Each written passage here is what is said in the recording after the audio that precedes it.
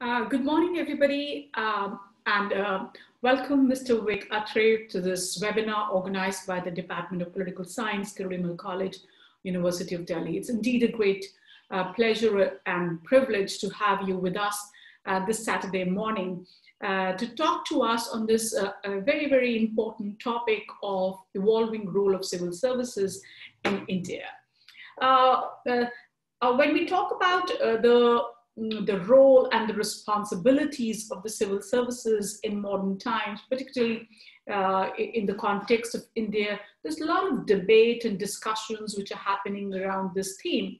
And how can civil services actually be responsive, transparent, accountable to the citizens is something which a lot of people are debating, discussing, and trying to instill the sense of responsibility among the civil services. And you are well aware of this.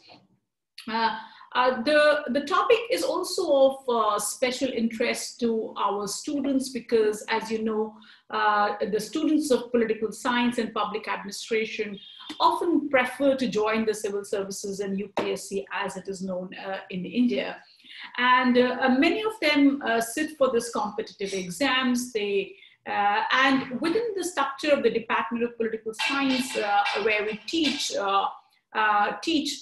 two important papers on public administration in India, and another one being the policy sciences or public policy making in India. Within the classroom setting also, students do ask about what this profession entails.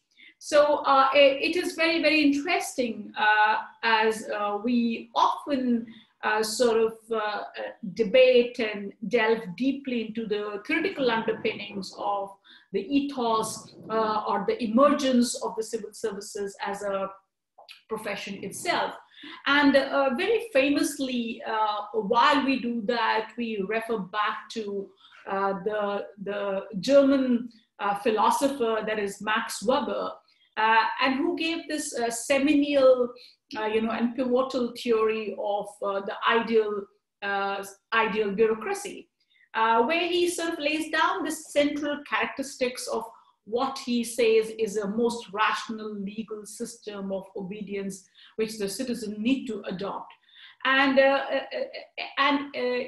he considers civil services to be the most important and significant arm of the government. It's an action part of the government.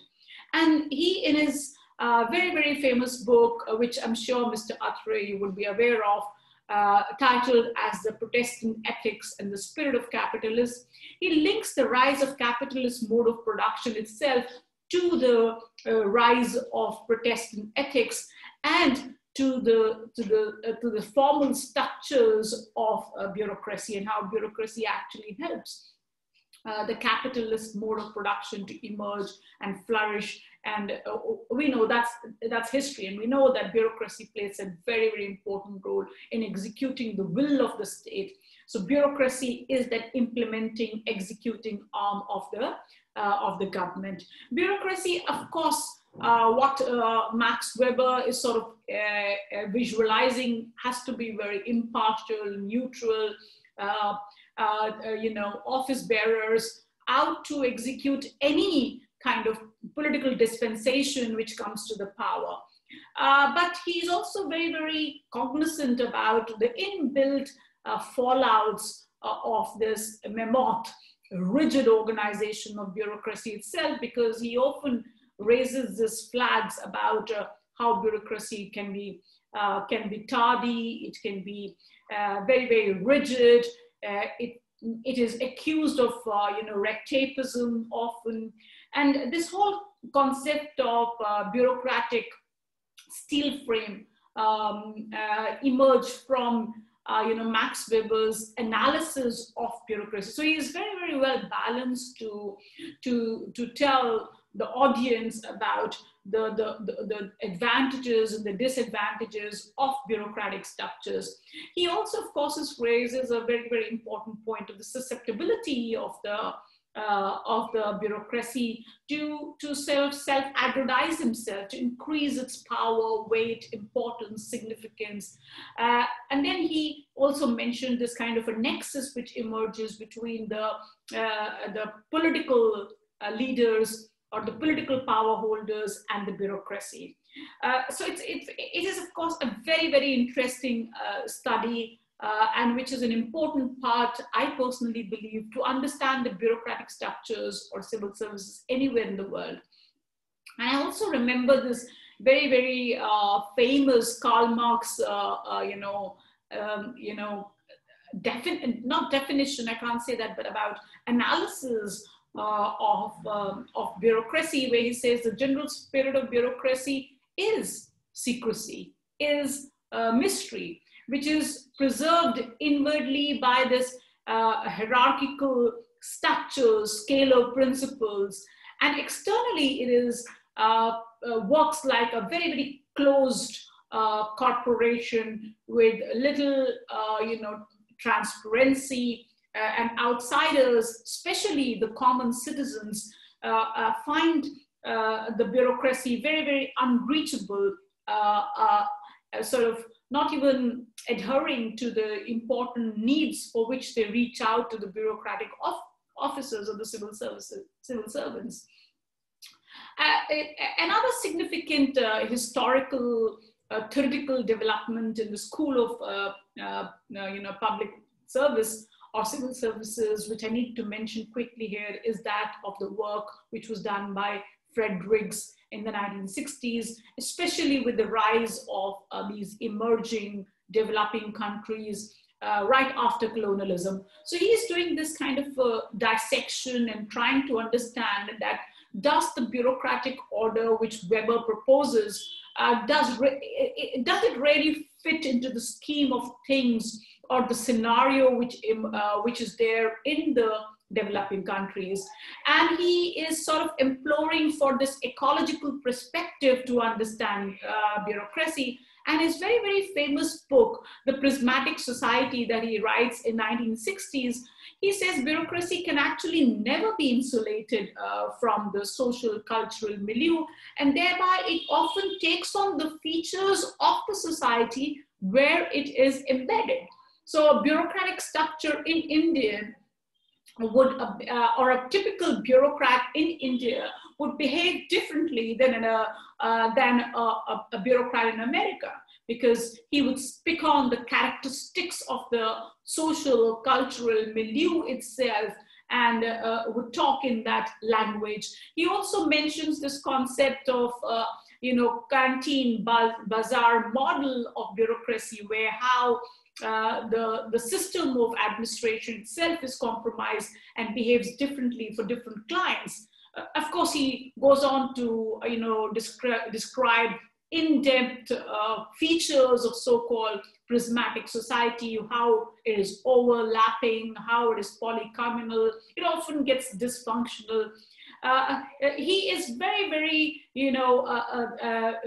very, very, I can say the word, erudite in a way to read through some of these features or characteristics of bureaucracy as it begins to emerge, especially in the post-colonial countries and emerging economies. And that is the context in which he's trying to understand bureaucracy. Bringing back to the Indian concept, we are well aware, we all know that Indian bureaucracy is not a perfect structure. We are aware of the malaise which the Indian civil services often suffer for. And in fact, some of the administrative reform commissions, the Niti Aayog, have done this kind of in-depth study to remove or revamp and reinvent the civil services so that they can actually be neutral dispenser of the policies of the government, so that some of these charges of corruption, delay, red tapeism can be removed. And one of the important reports, recent reports rather, there have been many, but one of the recent landmark report was in 2018, which was published by Niti Aayog.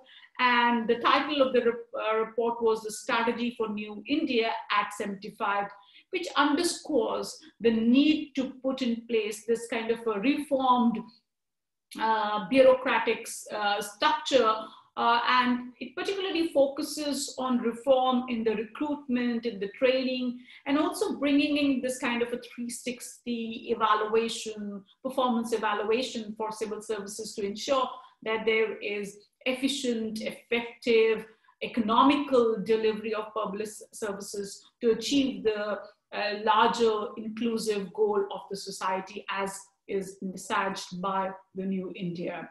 The government also announced the Mission Karam Yogi program, where civil servants would be trained to be more creative, constructive, imaginative, professional, proactive, energetic, also enabling, along with being transparent and being technologically savvy, because civil services, or many of the civil services programs and plans and policies, are now being shifted to the domain of e-governance. So the tech savvy use of technology, to whether it's a cash transfer or you know, reporting about the functioning of particular department, whether it's RTI, that is right to information. All these are enabling techniques which are being adopted by the government, so that the engagement or the interface between the bureaucracy and the common citizen is more smooth, more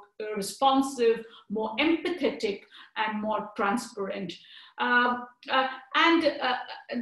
Another report which is of importance is the Second Administrative Reform Commission's report, which was published in 2009, and which nearly, you know, submitted 1,514 recommendations, highlighting the several constraints to the development of this highly efficient, transparent, and accountable civil services. So, so this morning, as we gather for this webinar, it would be very, very interesting that we hear from you, Mr. Vivek Atre, because you have been in the part of the system for almost 25 years, and you've seen the structures, the functioning, the advantages and the disadvantages of bureaucracy so closely. So it will be, you know, very, very enlightening to the students of political science and public administration to actually hear from you, from